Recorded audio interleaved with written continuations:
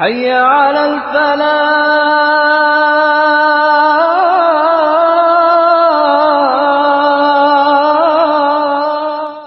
ஒரு பெண்ணை விரும்புறது தவறா? ஒரு பெண்ணை லவ் பண்ணி நான் கல்யாணம் பண்ண ஆசைப்படுற தவறா? மார்க்கம் அனுமதித்திருக்கிறது. கேள்வி இருக்கா எல்லாத்துக்கும்? யாருக்கு இந்த கேள்வி இல்லை? யாருக்கு இந்த கேள்வி இல்லை? யாருக்கு இந்த கேள்வி இல்லை? இருக்கா இல்லையா? ஒரு பெண்ணை விரும்பி திருமணம் செய்யறது ஹராமா ஹலாலா? நீங்களே சொல்லுங்க. ஹராமா ஹலாலா? ஹராமா ஹலாலா? ஒரு பெண்ணை விரும்பி திருமணம் செய்யறது ஹராமா ஹலாலா? விரும்புறத நேசிக்கிறது மட்டும், பேசுறது பழகிறதெல்லாம் பேசல. நான் இப்ப கல்லூரியுடைய வாழ்க்கைக்கு போன உடனே முதல்ல உள்ள வர்றது என்ன? அவருக்கு ஸ்கூல்ல ஏற்கனவே ஃபெயிலியர் ஆயிருப்பாரு. ரெண்டாவது காதல். ஒரு பெண் மீது நேசம் உருவாகும், ஒரு பெண் மீது விருப்பம் உண்டாகும். இந்த பெண்ணின் வாழ்க்கைக்கு கிடைத்தால் நன்றாக இருக்கும் என்று ஒரு ஆண் விரும்புவார். அதுபோல் பெண்ணும். பெண் வெளிப்படுத்த மாட்டாள். பெண்ணா போய் யாருக்கும் முதல்ல சொல்ல மாட்டாங்க, ஆனா மனசுக்குள்ள வச்சிருப்பாங்க. அந்த ஆணாக வந்து சொல்லும் வரை அது பெண்ணுடைய இயல்பு, ஆணுடைய இயல்பு. இது இது ஹராமா ஹலாலா?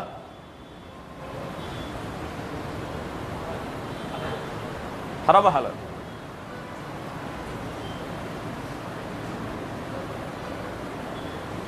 ஹராமா ஹலாலா?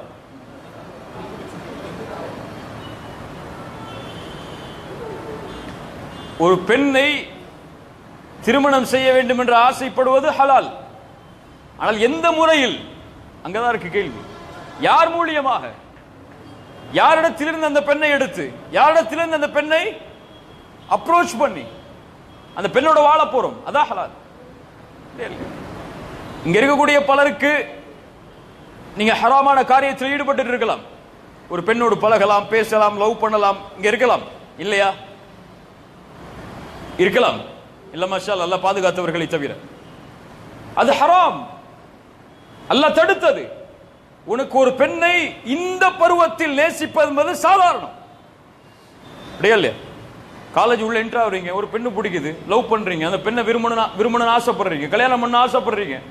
அது இயற்கை, உருவாகும் மனதில். ஆனால் இந்த பருவத்தில் ஏற்படுவது ஆபத்து. அதற்கு காலம் இருக்கிறது, உனக்கென்று ஒரு துணையை தேடுவதற்கு. இந்த நேரத்தில் இந்த பெண் உனக்கு சரியான உறவாக தெரியலாம்.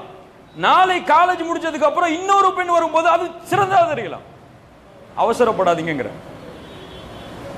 கல்யாணம் பண்ண தான் போறோம். யாரும் கல்யாணம் பண்ணாம சன்னியாசியா வாழ போறது இல்லை. அவசரப்படாதீங்க.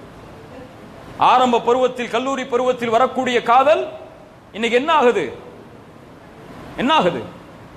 கல்லூரி முடிச்சதுக்கு அப்புறம் வேறொரு பெண், அதற்கு பிறகு வேறொரு பெண் என்று ஏமாற்றக்கூடிய அளவுக்கு ஒரு முஸ்லிமை தள்ளுகிறது. ஒரு முஸ்லிம் மாணவன் எனக்கு கால் பண்ணான்.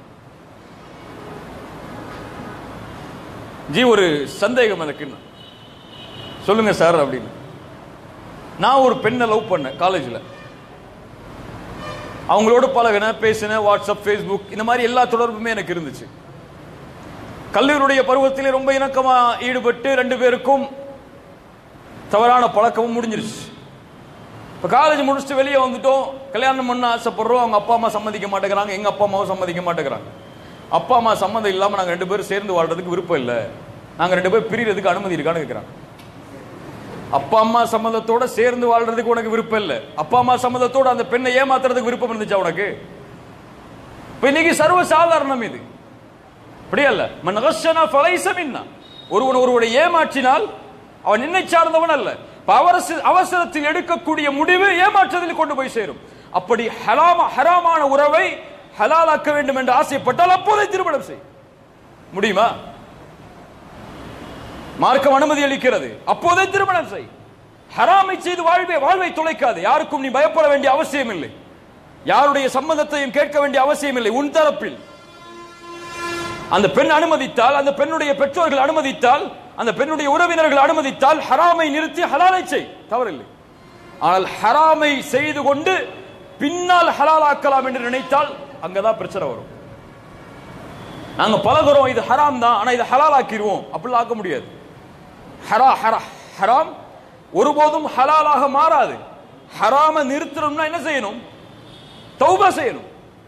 அது ஹலாலா மாற்ற முடியாது. அந்த ஹராம் ஹராம் தான்.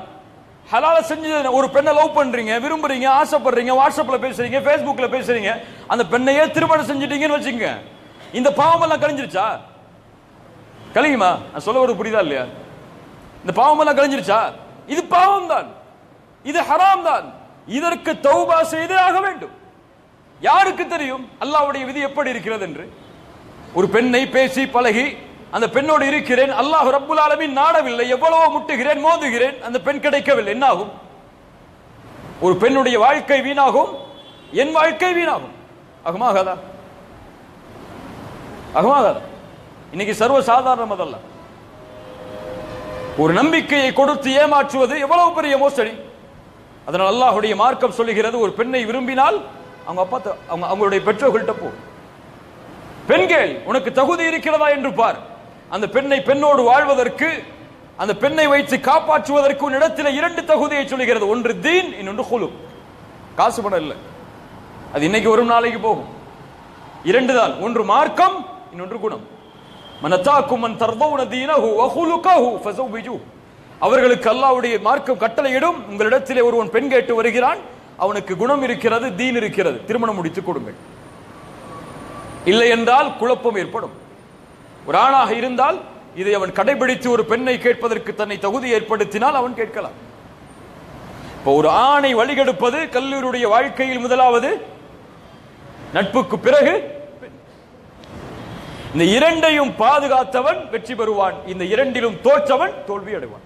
குறிப்பா அந்த பெண்ணுடைய விஷயத்தில் தோத்துட்டான்னு சொன்னா அவனை வெற்றியடைய செய்யவே முடியாது. ஒரு பெண்ணிடத்திலிருந்து தன்னை பாதுகாக்க வேண்டும் என்றால் இரண்டு வேணும். நல்லா கவனிச்சுக்கோங்க. வேணுமா? சொல்லவா அந்த ரெண்டு என்னன்னு? ஒரு பெண்ணிடத்திலிருந்து என்னை பாதுகாப்பதற்கு இரண்டு வேணும். இந்த ரெண்டு இருந்தா எவ்வளவு பெரிய அழகான பெண் இருந்தாலும் சரி, எனக்கு அந்த பெண்ணின் மீது தவறான எண்ணமோ தவறான ஆசைகளோ ஏற்படாது. முதலாவது அல்லாஹ்வுடைய அச்சம். தந்தை பார்க்கிறார், தாய் பார்க்கிறார், நண்பன் பார்க்கிறான், உறவு பார்க்கிறது, இதுவெல்லாம் பார்வையே கிடையாது. யாருடைய பார்வையிலிருந்து எதையும் மறைக்க முடியாது. அல்லாஹ்வுடைய பார்வையிலிருந்து அவன் பார்க்கிறான். இந்த எண்ணம் யாருடைய உள்ளத்தில் இருக்கிறதோ அவன் வெற்றி பெறுவான். ஹய்ய அலல் ஃபலாஹ்.